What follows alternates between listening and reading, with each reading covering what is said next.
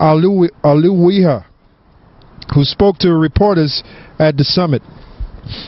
So in other words, man, all these other nations are frowning upon America doing this thing, man.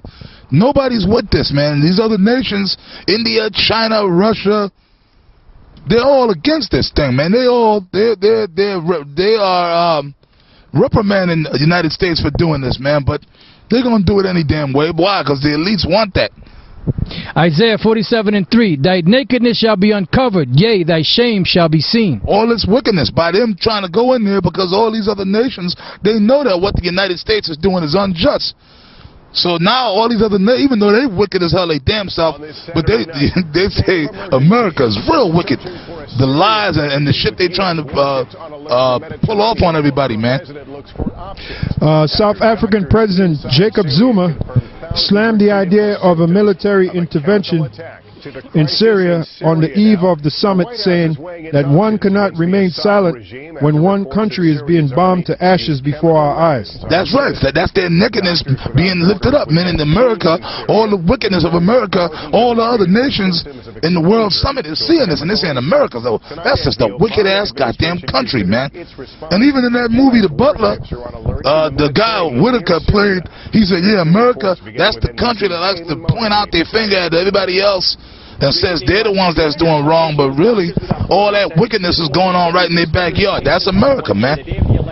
Zuma stressed that the UN is the only authority that can intervene military in any country in a speech earlier this week.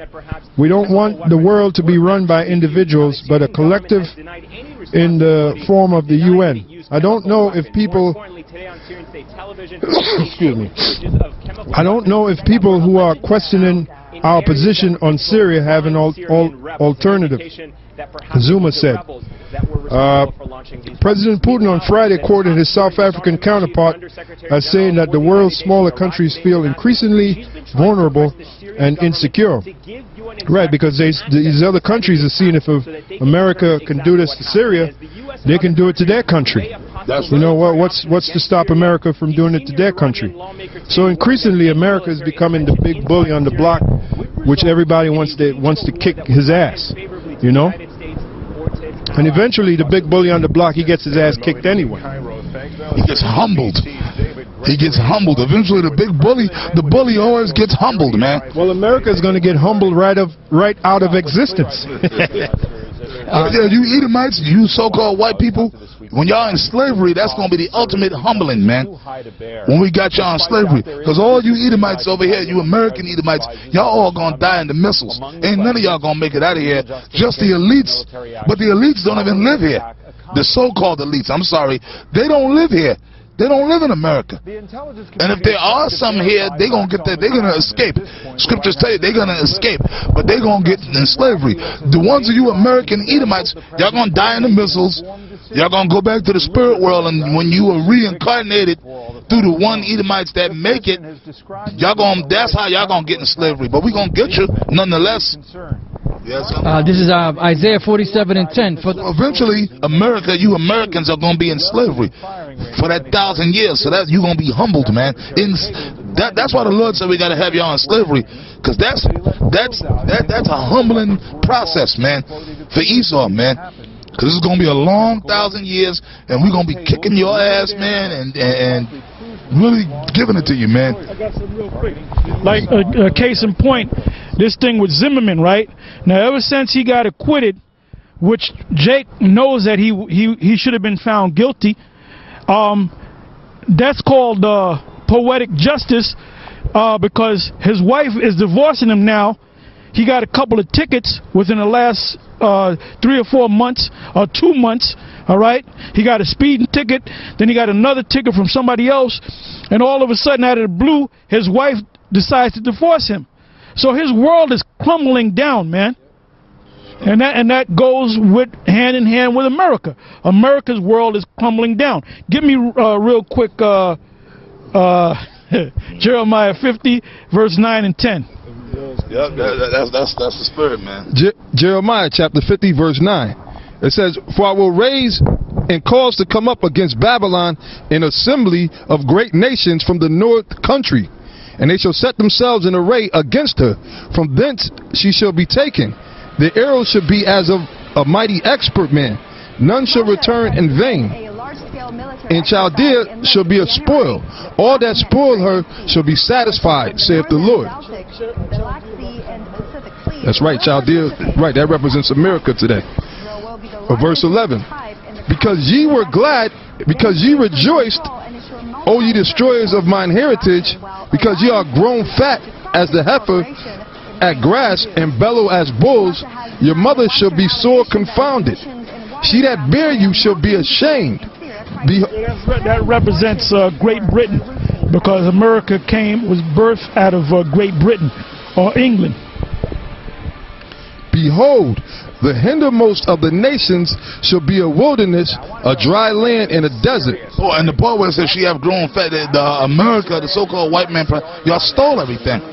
Y'all stole the resources of all the other countries. You stole this land away from the tribes of Gad and Reuben. Okay?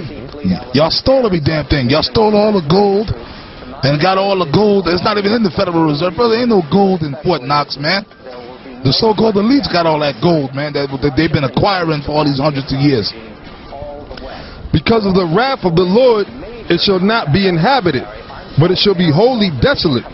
Speaking about America, meaning this bitch of a country, America's going to be destroyed, man.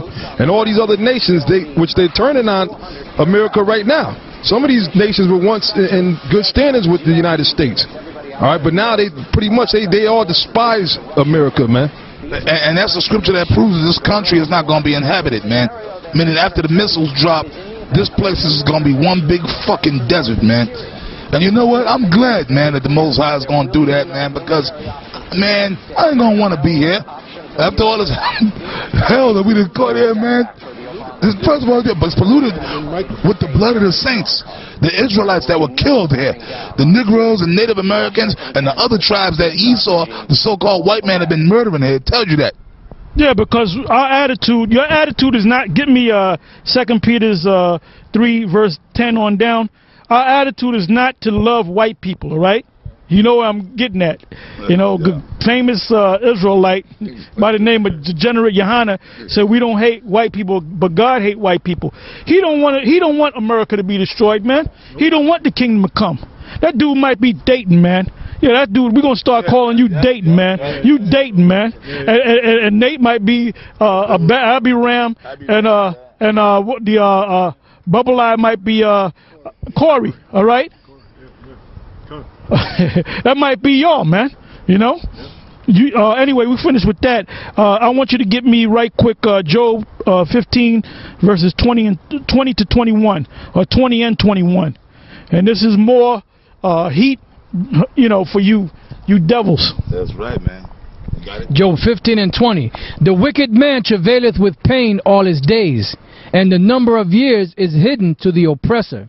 A dreadful... Right, the number of years is hidden to the oppressor, meaning you don't know when your time is up. And the handwriting is already on the wall, but you dummies can't see it, man. Go ahead. A dreadful sound is in his ears. In prosperity the destroyer shall come up upon him. Right, in his prosperity the destroyer shall come up upon you. Who is the destroyer? The Most High. Yahweh Ba'ashem Yahweh Shai. Okay? And that's his name. So all you bird brains that say, well, we don't even know if that's the Most High's real name, Yahweh Ba'ashem Yahweh Shai going to destroy all of you, man. And that goes for you, Methuselah, and Mashaba, and Kawakab, okay? And the rest of you guys, man. And Nate, because Nate, you're full of pride, man. All right? Johanna, Bubble Eyes. He believeth not that he shall return out of darkness, and he is waited for of the sword. Waited for of the sword. The sword is talking about the missiles, the ICBMs.